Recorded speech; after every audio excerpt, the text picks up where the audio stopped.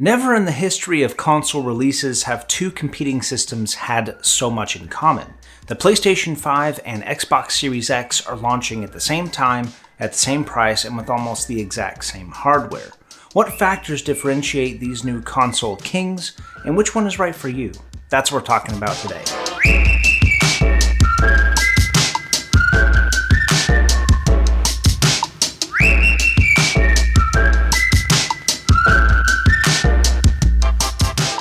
The PlayStation 5 is the most extreme Sony console ever. It's fast, powerful, and brings some much-needed innovation to the console space. For $499, you get a 4K capable gaming machine, next-gen features, Ultra HD Blu-ray player, wicked fast SSD storage, and an 8K HDR capable HDMI 2.1 connection. There is a digital edition available for $399, but for the sake of this comparison, we're only looking at the most premium devices offered by each manufacturer. The Xbox Series X is the competing console for Microsoft, and likewise comes in at $499. Like the PS5, the Series X is also a 4K gaming machine with next-gen features, Blu-ray player, SSD, and HDMI 2.1. There's a lower-priced Series S available for $299, but again, won't be included in this comparison.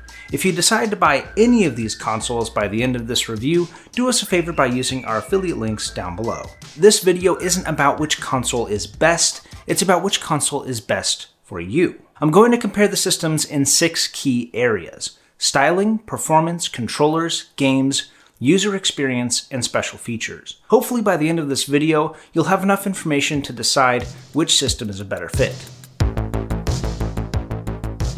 Let's kick things off with my first impressions. Unboxing the PS5 left a lot to be desired. The box opened in the most inconvenient direction possible, the outer sleeve suctioned to the inner cardboard, and nothing was presented nicely to me. Obviously, no one should buy a console for the unboxing experience alone, but Sony could definitely learn a lot from Microsoft in this arena. Microsoft correctly recognized that unboxing their new console would be an experience watched by millions of potential customers. The easily removable tape didn't ruin the finish, the box opened in the correct direction, generous foam padding kept the console secure, and a tasteful insert invited me to power my dreams. While styling is entirely subjective, I feel it's important to mention since it's demonstrative of the ethos behind the respective consoles. It seems that Sony engineers had an idea of what they wanted the PS5 to look like before they knew what would actually be inside it. The sloping white side panels sandwiching a black core is a striking and elegant design that looks like no other PlayStation before it. If you go to your neighbor's house and you see this thing on his living room entertainment center, you know he has the latest and greatest hardware. But it takes a lot of airflow to keep those toasty, next-gen components cool. If you've seen the teardown videos, you'll notice that almost half of the internal volume of the PS5 is dedicated to thermal management. Sony managed to keep the console cool and quiet, even if it is a bit on the bulky side. Microsoft, on the other hand, took a different approach. Examining the Series X, you get the impression that performance was top of the priority list, and the console was designed literally around that goal. The Xbox is also an attractive console, but in the same way a Swiss Army knife or a Glock firearm can be attractive. Its purpose is self-evident, and any styling, if you could even call it styling, is merely a side effect of its primary purpose. There's no fins, curves, glossy accents, or two-tone paint. The only real character to speak of are the subtle green accents inside the exhaust holes. What I'm getting at here is both of these consoles are beautiful pieces of technology, but for entirely different reasons. I personally prefer the more understated look of the Series X. I think it's going to age better, but there's no denying the PlayStation 5 is a more eye-catching device. The I/O on both consoles is almost identical, with a port selection that's noticeably trimmed down compared to previous generations. Around the back there are 2 USB 3.0 ports, Ethernet, HDMI 2.1, and a power plug. The Xbox also has a proprietary SSD expansion slot. Up front, both consoles have USB 3.0, but the PS5 has an additional Type-C port. Both Sony and Microsoft look to AMD to develop the microarchitecture of their new consoles. Both systems are using an 8-core Zen 2 processor, but the Xbox is clocked a bit faster at 3.8 GHz compared to the PS5's 3.5. Both consoles are also running 16 gigs of GDDR6 RAM, but the Series X has a larger interface of 320 bits versus the 256 bits found on the PS5. The Xbox also has 10 gigs of RAM set to 560 gigabits per second versus the PS5's 448 gigabits. Graphics on both systems use AMD's RDNA 2 architecture. The Series X has 52 compute units running at 1.825 GHz. The PlayStation has only 36 compute units, but maxes out at a blistering 2.23 GHz. On paper, the Xbox is capable of over 12 teraflops of computational power compared to the 10.3 teraflops managed by the PS5. The Series X also has more visual features enabled that are mysteriously missing on the PS5, variable refresh rate and 1440p capability being chief among them. Despite the superior specs of the Series X, most thorough game comparison channels have concluded that the PS5 has a small performance advantage. In practice, the consoles deliver a nearly identical graphical experience, with the PS5 providing a slightly improved frame rate. But again, the use of VRR on the Xbox delivers a much smoother experience than the few extra frames the PlayStation may be getting. While both systems use SSDs for storage, this is the area of the spec sheet where the consoles diverge the most. The PS5 has an 825GB drive with a throughput capacity of 5.5GB per second raw and 9GB per second compressed. This compares favorably to the 2.8GB per second raw and 4.8GB per second compressed figures of the Xbox. However, the Xbox drive is about 20% larger at 1 full terabyte. Not to mention, the way the storage and system RAM are configured on the Series X allow for quick resume, a feature that negates the speed advantage of the PS5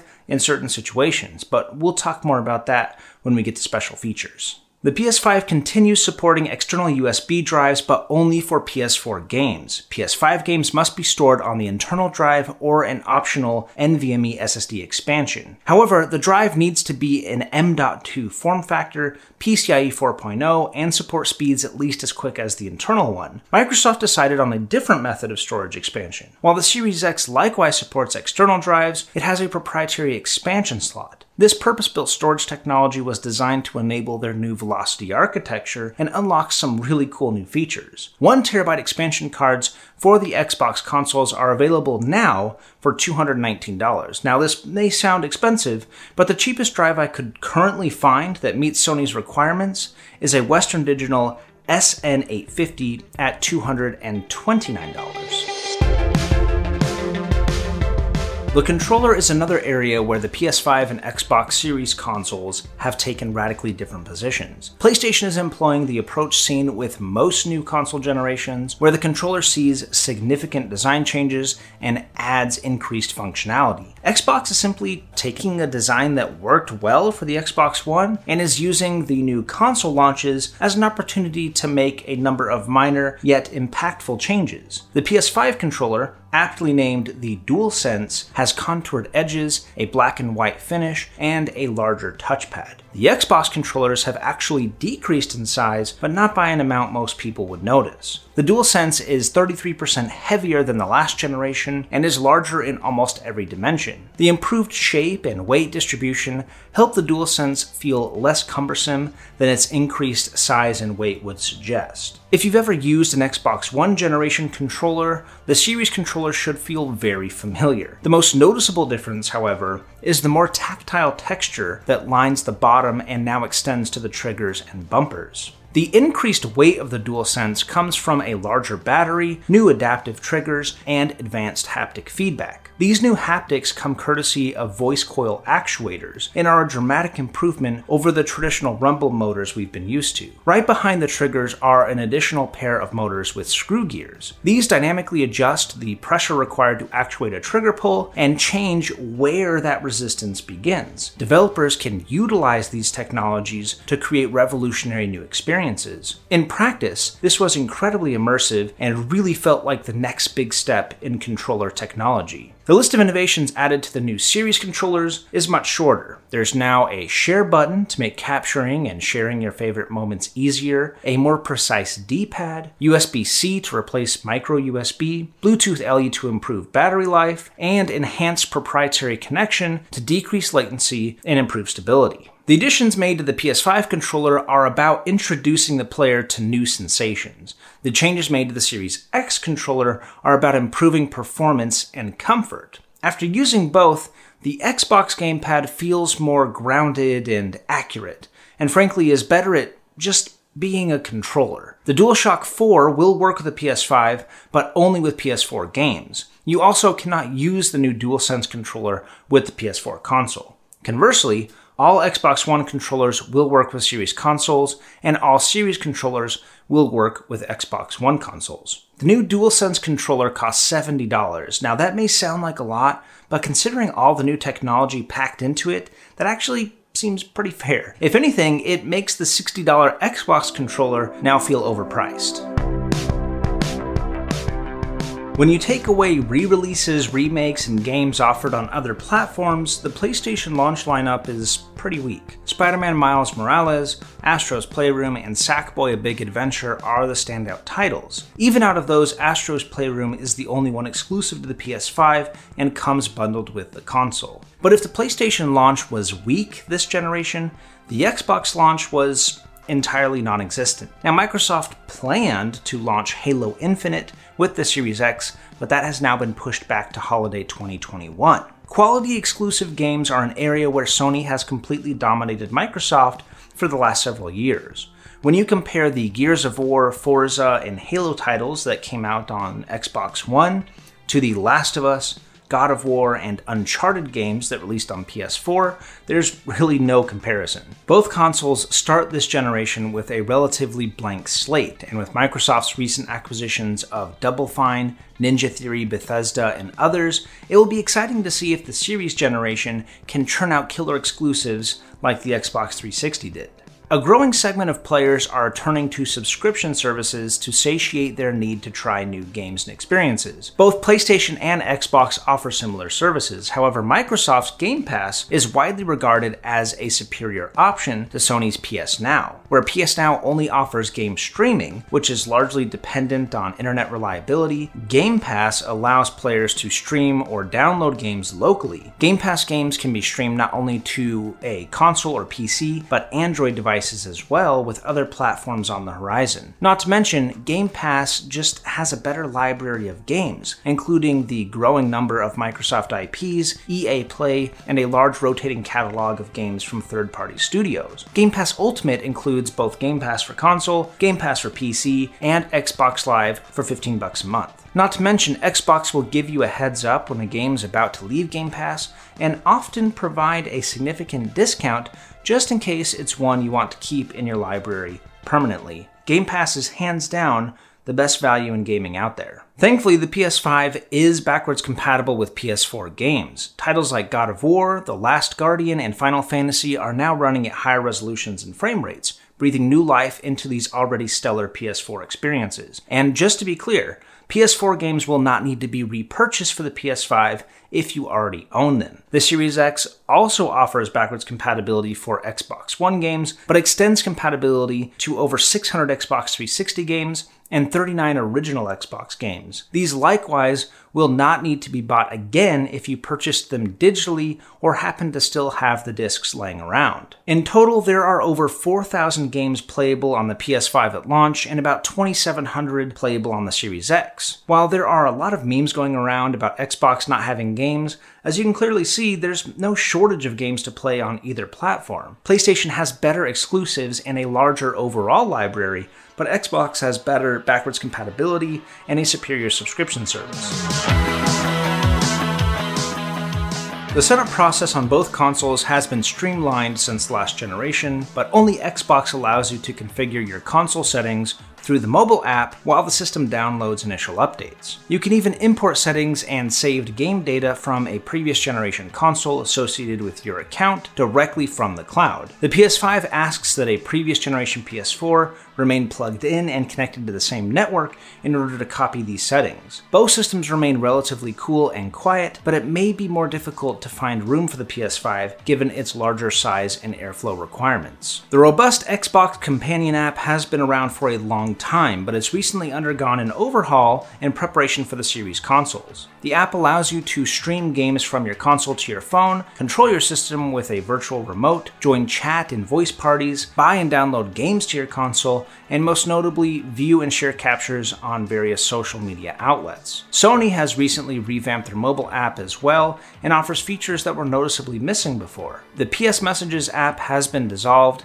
and its functionality absorbed by the PlayStation app. It also allows players to start party groups and voice chats with up to 15 friends. There's also some PS5 remote functionality with the mobile app, as it allows players to purchase games, download and launch games, manage system storage, and sign into their PS5 directly from the app. Although the Series X is an entirely new console, the interface is almost identical to the Xbox One. The biggest change is the restructuring of the interface to stack sections vertically. Navigation is noticeably snappier and doesn't seem to get stuck. The PS5 places all content into two broad tabs: games and media. When hovering over a game, the music and background art and game-specific content change to match the game. The Media tab houses all of the available streaming and other non-gaming content in one place. When in a game or application, pressing the PlayStation button brings up the Control Center. The Control Center provides a quick way to modify settings, check game progress, or navigate around PlayStation without interrupting the current experience. The layout on both systems is intuitive and easy to navigate. However, Xbox gives the user many customization options that PlayStation has seemingly taken away. The PS5 interface will change dynamically depending on the game or app currently selected. This streamlines the user experience, but takes away the ability to customize the interface to the player's liking. With the exception of the top section, which always displays recent content, library, and spotlight, all other sections of the Xbox UI can be removed, added, or moved around as the player sees fit. Players can also change the theme and color, and even make the home screen tiles more or less transparent. Backgrounds can be a solid color, game art, achievement art, a custom image screenshot, or a dynamic background. The Xbox Series X has one final trick up its sleeve, known as Quick Resume. By caching information into the solid-state drive, the system is able to quickly recall that game dump the next time it's accessed. A splash screen appears briefly before restoring the game to its previous state, and you're right back in the action. You can have a handful of modern AAA games or lots of smaller games suspended at once. What's really impressive, since the game is cached on non-volatile storage, Quick Resume works even if the console has been completely powered off and unplugged. The PlayStation 5 has a faster drive, yes, but switching between games requires the player to start the game up cold, watch the splash screens, read the warning screens, navigate the menu, load up the last save checkpoint, and then play from the previous checkpoint up to the point where the session was terminated. The area PlayStation has innovated that has remained unexplored by Xbox is virtual reality. PSVR was introduced with the PS4 and has seen minor improvements since its inception. While technically supported by the PS5, you have to submit a request to have Sony send you a special adapter to even use it. Even then, the games and experiences don't really run any better than on the old console. Given how rapidly the VR space has improved in just a few short years, and that Sony is willing to support virtual reality, a PSVR 2 could bring a host of new features at an attractive price point. Xbox has been living in PlayStation's shadow for the better part of a decade. It was clear even from the E3 2013 event that Xbox would be fighting an uphill battle in the 8th console generation. However, under the direction of Phil Spencer, Microsoft is apparently doing everything in their power to avoid making the same mistakes. But as I said in the beginning, I'm not declaring a winner here, just providing you with information needed to make an informed decision. The biggest factor determining which console you should get is the console you already have. There isn't one killer advantage of either new system to justify jumping from one ecosystem to another. You'd be losing your games library, subscriptions, saved game data, personalized profile, achievement progress, friends list, and probably a dozen other things I'm not thinking of. If you have a PS4 and you've been happy with it, get a PS5. If you have an Xbox One and you're happy with it, get a Series X. It's a pretty straightforward recommendation. The calculus becomes a little more complicated if you happen to own both of the previous generation consoles or neither of the previous generation consoles. The key advantage of the PS5 are better exclusives, slightly better real-world performance, and a revolutionary new controller. The key advantages of the Xbox Series X are Game Pass, more performance features, and quick resume. Ultimately, you'll have to decide which of those advantages more closely align with your personal priorities. Did this comparison help you decide which console to get? Let me know which one you're considering in the comments below, and I'll try to answer your questions there. All products mentioned in this video can be purchased using our affiliate links, and down there you will also find links to purchase our shirts, which help us out directly. A special thanks to my friend Josh Kicks for lending me his PS5 for this comparison. Find his Instagram also in the description, where he hosts contests and giveaways. Also make sure you subscribe here to catch all of our Xbox and PlayStation coverage. Thanks for watching, and we'll see you in the next one.